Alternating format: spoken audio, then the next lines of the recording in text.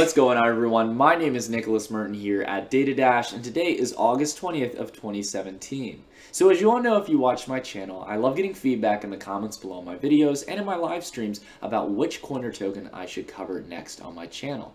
And you all have extensively asked day by day more and more about ICOs that have hit the cryptocurrency market.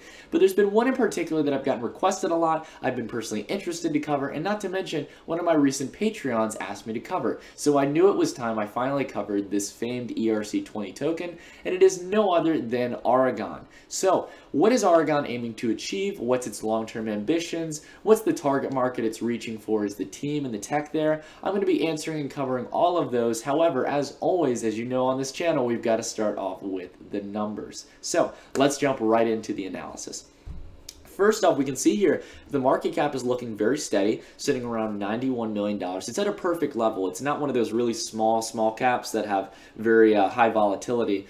And we also know that it's not a mid cap sitting around 200 million, where it's a little more well formed and a little less return for the long term. So I think sitting around $100 million is a nice market cap for ARAGON, and I think fundamentally it's worth more than where it's at right now. We can also see the volume right here for the past 24 hours has been pretty steady. I always tell you all, if you're going to invest in trade anything, try to invest and trade in cryptocurrencies that have over $500,000 in volume, and ARAGON checks that off perfectly, so we can feel comfortable investing and trading in it. Then we can also see that the circulating supply is 33.6 million out of 39.6 million for the total supply. So I think this is good. Way more than half of the total supply is already in circulation. So long as the total supply doesn't expand, or at least the max supply, I think that we can see low rates of inflation on this, and I think this will be good. So that being said, before we jump into the fundamental analysis, I just wanted to really point out before we do a technical analysis later that ARAGON has been maintaining the majority of its value from its ICO. It's actually been going to new higher levels ever since it launched. So I think this is actually showing that it really does have the fundamental backing behind it. So that being said, let's go into why that might be and why a lot of people are optimistic on ARAGON. I sure know I am. And I gotta say, the first thing that made me optimistic, as always, I love a beautiful website when it comes to cryptocurrencies. If you can't take the time to build a great website, I really don't want to take the time to look into it. I mean, that's just a very fair case. And I think that ARAGON has done an amazing job as an ERC20 token of developing a wonderful website stating what they want to do. And I love the first two words they state, unstoppable organizations, because it instantly tells me that they want to help organizations come to the blockchain. It wants to help build structure without borders and intermediaries. So what does that look like? What is ARAGON more specifically trying to do? Well, let's dive into it and take a little bit of a look at it. And as you all know, we already covered that this has been a launched ICO back in May, and it's had a very successful ICO launch so far. So basically speaking, what ARAGON is trying to do in very simple terms, I could read, right off the script of the screen, but I want to give you all a very easy to understand, kind of broken down version of what ARAGON is trying to do. It's trying to bring a judiciary nature to the blockchain. We know that blockchains are decentralized. It's a cool feature. It's a cool fact that we can bring organizations as well as people onto the blockchain, and we don't have to worry about, centralized organizations. However, for centralized organizations who are trying to use the blockchain and use it efficiently, the sense of decentralization to the full scale can sometimes be a little bit of a roadblock to get true efficiency on the blockchain and see it firsthand for corporate entities, organizations, or communities. And I think that this is where ARAGON is really going to fix that issue. ARAGON tries to bring structure. It tries to bring a sense of rule of law to organizations to make sure that they work efficiently and to work out any issues that might happen on the blockchain. So it's really interesting. And we can see here it's an ERC20 token powered by the Ethereum blockchain. So it's the first decentralized autonomous organization its active goal from the get-go is to build digital jurisdiction. Pretty much what we've been reiterating, trying to build a sense of rule of law and make things easy for entrepreneurs, organizations, and investors to operate on the blockchain. I'm telling you all, I think a lot of people might not see the value in this right now because it's so early on the project itself, and we're also seeing the early stages of blockchain technology. We haven't seen organizations, corporate entities come onto the blockchain en masse. And when they do, they're going to need that structure that ARAGON software is providing.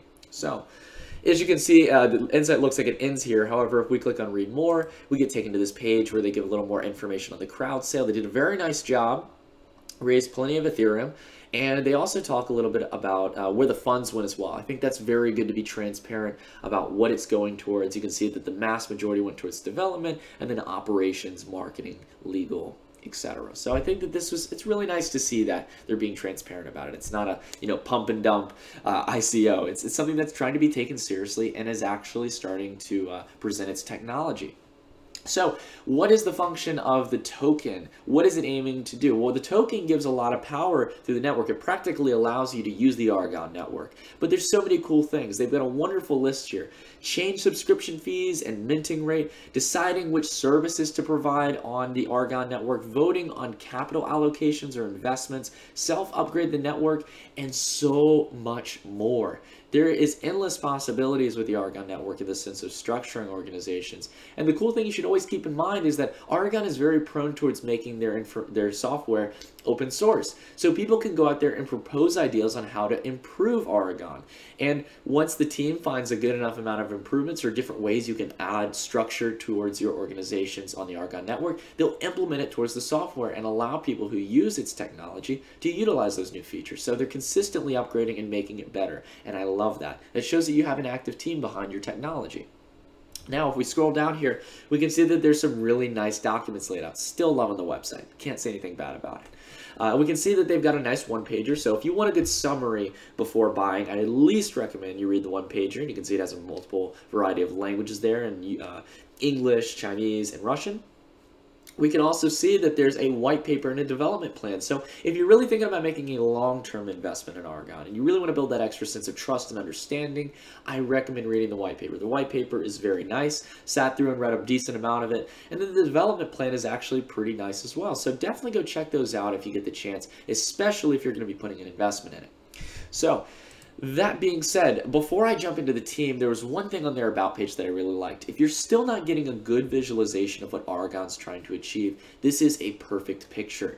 They're not trying to stop people and censor people from the blockchain and its flexibility. What they're trying to do is make sure that people on the blockchain who are a part of organizations, communities, or corporate entities stay organized and they follow under certain sets of rules. So I think this is a perfect visualization if you want to see that kind of objective for ARAGON in the long term. And then now we go down to the team as always, and I tell you all, it's good to have a good development team behind them, and this team is no exception. It's relatively small on the developer scale. There's really only 2 individuals. However, Lewis and George have quite impressive resumes behind them. I don't think you need me to read them really. You can see that Lewis was an underage European programmer, actually the best underage programmer in Europe and in 2011. We can see he was on the Forbes 30 under 30. I mean, the list goes on and on for these guys. And then George, of course, as well, has worked on a multitude of iOS apps and has delivered on a lot of awesome winners on the App Store. So I think that this is awesome. You can also check out interviews with them. You can check out their Twitters, their GitHubs to see the work that they've done. I think they've got very impressive resumes behind them, but they're not left alone in the sense of achieving their goals. They have a long list of partners, a lot of these big names, Shapeshift, Economy, and CoinFund being the biggest to me. And you can see that they have a great list of advisors here.